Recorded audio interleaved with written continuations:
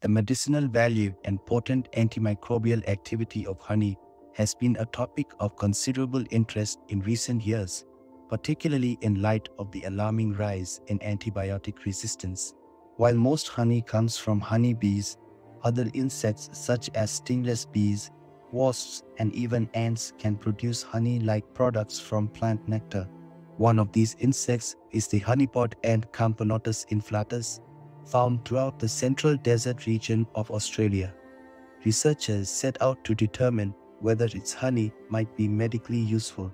Research published in PeerJ show the honey has powerful antimicrobial effects, particularly against certain heat-tolerant yeasts and moulds which resist most current antifungal drugs. Honeypot ants are social ant species that develop large nests in the soil.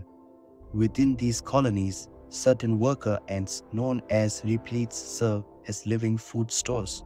The repletes are fed by other members of the colony who forage for nectar and honeydew in the environment. The repletes accumulate a golden, honey-like substance in their flexible abdomens. The repletes become so engorged with honey, they are rendered almost immobile. They hang together from the ceiling of the nest, forming a sort of ant pantry. In times of need, other worker ants visit the repletes and stroke their antennae. The repletes cough up some honey in response, and the other workers then distribute it throughout the colony. Most honeypot ants live in very dry environments. Their unusual lifestyle has been so successful, it has evolved multiple times. In Australia, Camponotus inflatus is found throughout the central desert region and holds cultural and nutritional significance to local indigenous people.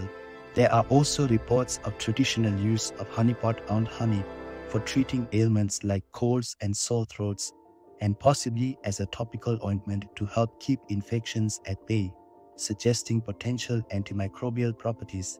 To investigate further, researchers obtained honeypot ant repletes from Goldfield's honey ant tours, collected and pooled the honey from the ants, and tested its ability to inhibit various pathogenic bacteria, yeasts, and moulds. Researchers compared this to two well-studied bee honeys with antimicrobial properties, Manuka honey from New Zealand and Jarrah honey from Western Australia. This study revealed striking differences between the honeypot ant honey and the bee honeys. Both bee honeys showed broad activity and were able to inhibit every pathogen tested at similar levels. However, the honeypot ant honey showed remarkable potency against certain microbes, but little against others. Important factors that contribute to the antimicrobial power of bee honey are its high sugar and low water content, which sucks the water out of microbial invaders. Researchers found honeypot ant honey to have a much higher moisture content than the bee honeys, however, putting it in a range that could support the growth of some microorganisms.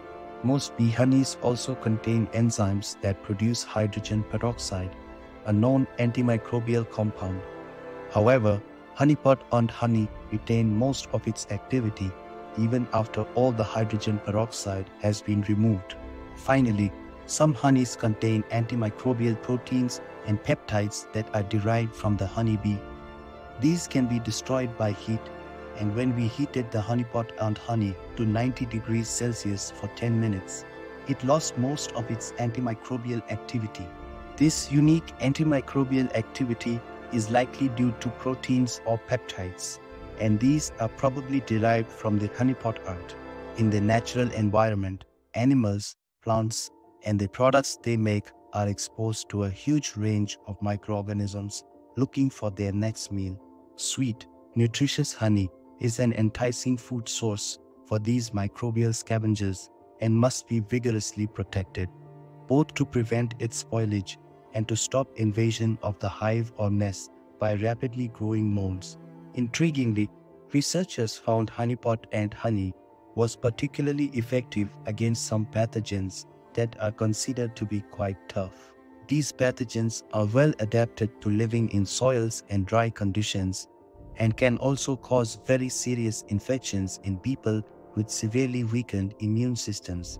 In particular, the The ant honey was able to inhibit heat-tolerant yeasts and molds that are likely to be present in the honey ant nest and surrounding environment. Importantly, these can be very difficult to kill with most currently available antifungal drugs. The evolutionary pressure imposed by these soil microorganisms has resulted in the potent, selective antimicrobial activity of honeypot ant honey.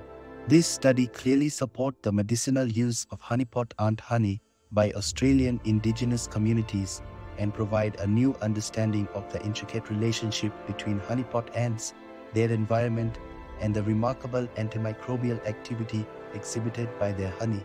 Due to the cultural significance of the ants and challenges with rearing them at a commercial scale, it is not feasible to domesticate honeypot ants for honey production. However, honeypot ant honey may provide valuable insights for the development of useful new antimicrobial peptides.